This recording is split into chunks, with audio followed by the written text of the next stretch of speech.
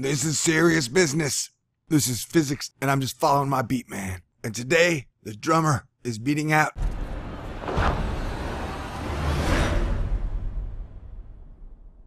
Thor news is for winners, and that's why you're here. So stick around. Hit the button, baby. Stay cool. This is a Thor News presentation.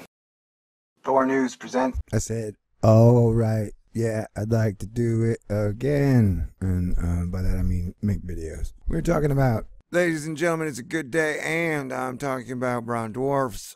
I was doing neutron star research, but the universe was like, brown dwarfs all up in your face. Gleese 229A, sun baby. We're getting our daily science at Science Daily, and I'm Thor News, so let's go. Astronomers identify Purest, most massive brown dwarf. Wow, I didn't think astronomers dabble in terms like Purest. Good, evil, Purest. All right, March 24th, 2017. Source, the Royal Astronomical Society. So this comes from the king of astronomy, y'all. Wait, that's me. Summary. Astronomers have identified a record-breaking brown dwarf. A star too small for nuclear fusion, asterisk, I don't believe that. Those things confuse, bro. With the purest composition and the highest mass yet known. Wow, that sounds like the Neo of brown dwarfs. Or like the second coming of Christ of brown dwarfs, maybe. Did I go too far? Okay. Purest and the heaviest? That sounds like one heck of a hero. The object, known as SDSS J0104+1535, is a member of the so-called halo. What? Is a member of the so-called halo, the outermost reaches of our galaxy, made up of the most ancient stars. Yeah, because there's one thing, you know, if you're going to be talking about an article where astronomers, real astronomers, like the real deal astronomers, they're going to be talking about brown dwarfs that are really far away. That's like a rule. If you're going to talk about brown dwarfs, can't be anywhere within 4.4 light years of Earth. You know what? So it's like, yeah, this thing is the very edge of our galaxy. Can you find brown dwarfs near us? No, we cannot. All right. It's like if you couldn't find any oranges in America and you're like, no, but we found pictures of oranges in Africa. Maybe that analogy's horrible. That's okay. My brain's fuzzy. That's okay. Thank God the science has been told to me so I don't have to question it. I can just read it to you. A hacker's messing with my brain. Dyson purifiers, Dyson spheres. An international team of astronomers has identified a record-breaking brown dwarf, a star too small for nuclear fusion, with the purest composition and the highest mass yet known. The object, known as that name, is a member of the so-called halo, the outermost reaches of our galaxy, made up of the most ancient stars. The scientists report the discovery in monthly notices of the Royal Astronomical Society. Ancient stars? You mean like Fatty Arbuckle? Sorry, I win karma points, strangely enough, every time I mention Fatty Arbuckle. Was he framed? I don't know. Maybe. I just gotta make my Fatty Arbuckle fan contingent happy. Brown dwarfs are intermediate between planets and fully fledged stars, or they're just like Jupiter. Asterisks. Somebody said there's two S's in asterisks. I was like, that is crazy. Their mass is too small for full nuclear fusion of hydrogen to helium, but they can convert sugar into being tired. So, in a lot of ways, brown dwarfs are like me. I shouldn't be this happy. Maybe my videos suck if I'm this happy. With a consequent release of energy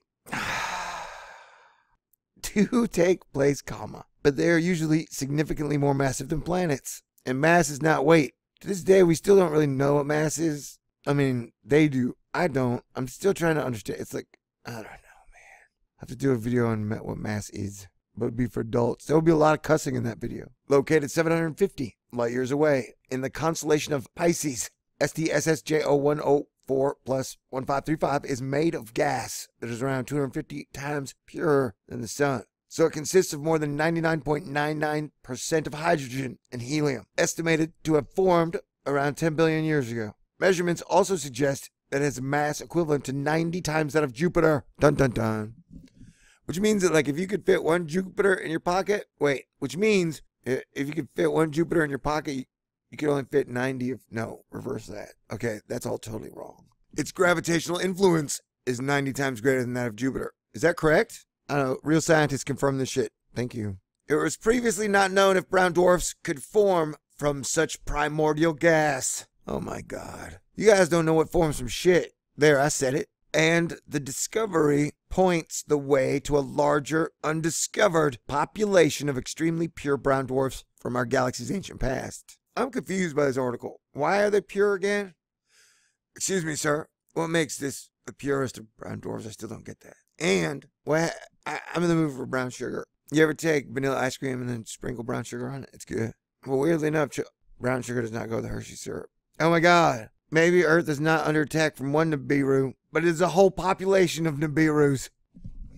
What if Nibiru is just here for a dance party? Research team was led by Dr. Zhang Hua. Zhang. Of the Institute of Astrophysics in the Canary Islands. He said, "We really didn't expect to see brown dwarfs that are this pure. Having found one, though, often suggests a much larger hitherto undiscovered population. I'd be very surprised if there aren't many more similar objects out there waiting to be found, or waiting to find us." You know what I'm saying? SDSS J0104+1535 has been classified as an L-type ultra subdwarf. Oh, it's an ultra subdwarf. Using its optical and near-infrared spectrum, measured using the European Southern Observatory's Very Large Telescope. The classification was based on a scheme very recently established by Dr. Zhang. All those scientists always scheming. Can you trust them? Can you trust their brown dwarf science? They're schemers, man. Okay, so I still don't get, why is it so pure? What made it pure? It had the purest pixels they'd ever seen. Man, purest pixels. Oh, man, can you imagine if pure pixels came in edible form? I don't even know what that means. Yeah, okay, so somebody explain to me, why is this thing pure? All right, brown dwarf, they're crazy, just like me and you. Peace out. God bless everyone. See here, is where I was looking at Super Jupiter. Neutron star research all up in your face. That damn platypus. Baryonic. Talking about baryonic. And the dark matter search. Don't make me laugh. I should make you wear shorts every day of your life. That would be like a dictatorship. White dwarfs, subdwarfs, dwarfs, subgiants, giants, bright giants, supergiants, hypergiants. Science needs to expand its vocabulary. Jumping all over the place, making things harder for myself in the future. Whoa. Uranus has a moon? Uranus has a couple. Not very many. Oh, I should do more science more often. I'm surprised. I think Uranus and Neptune have a time where they just haven't looked. I mean, nobody's been there. Water in the gas phase. I believe we call that a shart. A true story. It's a dwarf shart. Oh my God. Science. Did you just shart? Yeah, but you ain't got to worry, baby. It was a dwarf shart.